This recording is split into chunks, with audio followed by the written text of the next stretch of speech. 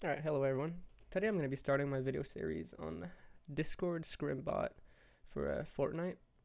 I'm going to be using discord.js throughout this series, and just to show you examples, so the project at the end will be looking something like this. So you have the embeds that's going to say a welcoming message, an approximate time, and then the code. So if I start it, you see how it starts. It's 25 minutes. This is going to slowly go down every minute, and then you can write any code you want, and it'll keep only the last version you've written. And other than that, all the messages get deleted. If I would have someone else in here, it would regroup us together, all codes, if we have the same, etc. Alright, so to get started, firstly you'll need a Node.js. So just Google quick Node.js. It'll open up the website. Download this for Windows, Mac, Linux, doesn't matter. Make sure you install it after. And once you got that done, you're gonna go and grab a code editor. So if you don't have a text editor, I would recommend getting VS Code on Google. It'll bring you to Visual Studio Code. Just download it. It's free. Windows, Mac, Linux, doesn't matter. Install it, and then once you're installed, we're ready to go. Alright, so now that you got everything downloaded and installed and ready to go, we're going to need to create our project directory. So for me, I just went into my documents. I created a folder called YouTube, and then inside of that I created a folder called Snipebot, and all my code and everything related to the bot will be in this folder right here. So make sure that you do create a folder as well specifically for the bot, and the folder is currently empty. So once you got this folder set up, you're gonna have to open your PowerShell, preferably PowerShell if you're on Windows. If you're on Mac or Linux, you're gonna open your terminal, and you're gonna type cd space, and then you're gonna drag your folder in. That's gonna change your directory in this shell so that you are exactly there. So if I press enter, now you can see that I am in my documents, YouTube, and Snipebot. And then if I want to list what's in here, there's completely nothing. So we got a blank project folder, and we're about to start. So first thing, we're going to need to initialize our project. So npm init, and then you press enter. So this will open up this thing, and it'll ask you your package name. You can just press enter at everything here. It does not really matter. And at the end, it's going to ask to confirm. So you just type yes, enter. Alright, so now if I list everything again, you can see that now I have a package.json. That's going to be where we store all our files that we will need for packages. So let's say like discord.js package, it's going to be in here. So to get the discord.js package, we're going to npm install. I'm going to center this in the screen so you guys see it better. So npm install, you write discord.js --save. The reason we add save is because it's going to update our package.json, so we don't have to go manually write it every time. And if I hit enter, it's going to load up a few things. And as you can see, we added 8 packages from 7 different contributors. So if I list my stuff again, now you see I got node modules and package.json. So this is the starting of the project. Nothing is ready to roll yet. So now that we have this going, you can go and open up your text editor. So I'm going to open up VS Code for me. You can open whichever one you have, and you're just going to go open folder. Remember where you put your stuff at. So like for me, documents, YouTube, and the Snipebot. Open the complete folder for this. Now that you have the folder open, you can X out this welcome. That doesn't matter. So now you can see that we have the previous file we just generated, and everything else is blank. So we're going to start off by creating a new file. It's going to be called settings.json, and this is where we're going to keep our bot settings and stuff. So open a curly bracket and just type in prefix, and then I'm going to use the exclamation point as my prefix. You could use whichever one you want. This is the thing that you write in front of the command so that the command gets executed. The bot will only read that. So start with that. I'm going to write also token and then I'll leave this blank for now, and then I'm gonna write owner. This is not useful if your bot's only on one channel, on one server, but this can get pretty useful once you get a few servers going, because you need to have control over the bot. Alright, and I'll leave these blanks for now. Alright, so now we're gonna come right back here in a second. First, we have to create a new Discord application. So I'm gonna just put this on the side for now.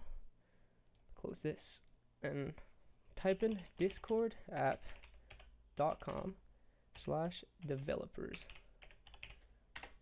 Once you got that, for me, it goes automatically to applications, but you might have to click on something to get to applications. And just create a new application. I'm gonna call it YouTube Scrim bot, and then you save these changes. The name and everything doesn't really matter.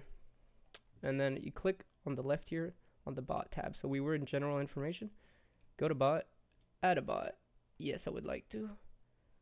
Alright, and then you see here it says token. Click to reveal. So open this up. Copy the whole thing. You can click here to copy it actually. And this is the key technically to connect your bot to your code. So if we open our the page we're previously in, so the settings.json file that we just written, the token section of it is completely empty right now. So we're gonna copy our token, and owner is technically your it's your Discord ID, right? So if you don't know how to get it, so you can right click on your name and copy ID, or you gotta make sure though that you're in developer mode. So if you go in Discord settings, I think I don't remember exactly where this is. User settings, and then you would go to probably privacy. Give me just one second. I'm just gonna find where that is. Alright, so yeah, appearance, scroll all the way down, advanced, developer mode. Make sure this is on, because if it's not on, you can't right click to check ID. Alright, so just right click on your name, copy ID, bring it over. Just copy your ID as your owner. And then we'll save this and we can close it for now. We don't have to worry about it. And create a new file. We're gonna call it index.js.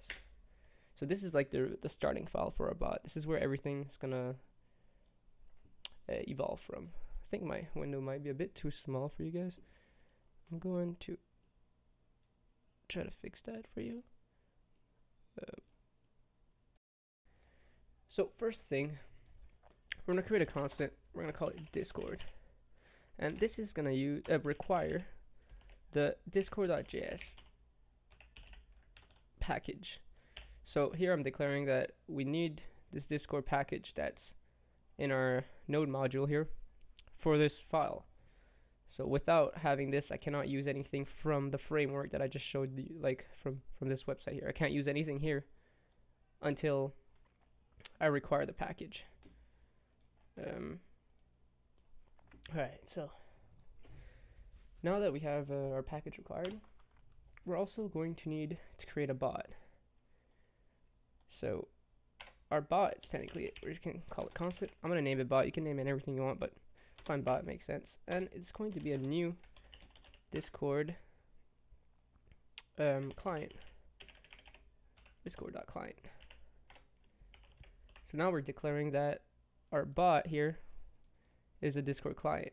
And if you open the documentation and you go on client, here you can see the properties, the methods, and the events that you can use on your client. So if ever you want to do other things than the one I'm going to be showing you, you can go in here and you can look it up. Alright, so to get everything started, we're just going to go and get access to our settings file. So you know how we just wrote settings.json here? We need these things for our bot, so I'm going to go get them. So for constant, alright, settings, it's going to require that we have our settings.json. So settings now is going to be holding all the data that we have here. So if I want to get the prefix, token, or owner, I can just go in here, and constant, I'm going to call it prefix, and it's going to be equal to settings dot prefix. Create a new one for token, settings dot token, and then constant owner, settings dot owner. So here we import our bot's settings, or data, as you could say. Up here we require our packages, and here we initialize our bot. Alright, so right now this does completely nothing though. To get something going, firstly we need to log into our bot. So, oh my god, I can't type.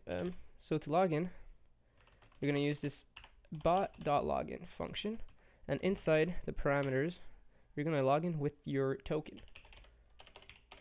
So this huge string of characters right here is how to connect to your bot. So just bot.login, you put your token, it logs you in, and then the bot still does nothing, right? So let's do a quick just a test, see everything's good. So bot.on ready.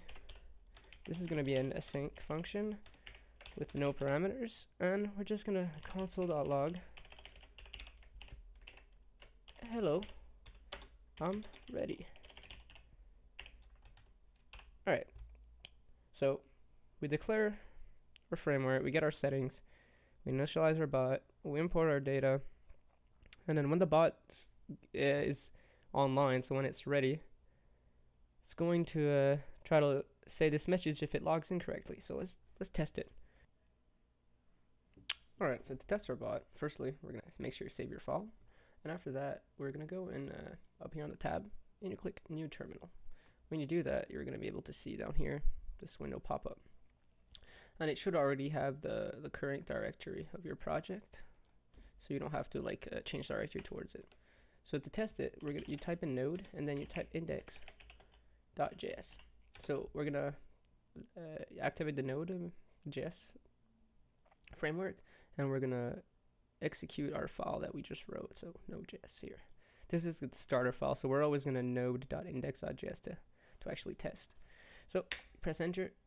Hello, I'm ready. So yeah, we're connected. The bot's ready. The initial settings set up for the bot works well. Now you see how this is still just like a running thing. Make sure you Control C to stop it. Stops the process, because if not, it's just gonna always run in your background. Alright, well, this is the end for part 1 of the video. So we pretty much just initialized our bot and set up our files and packages.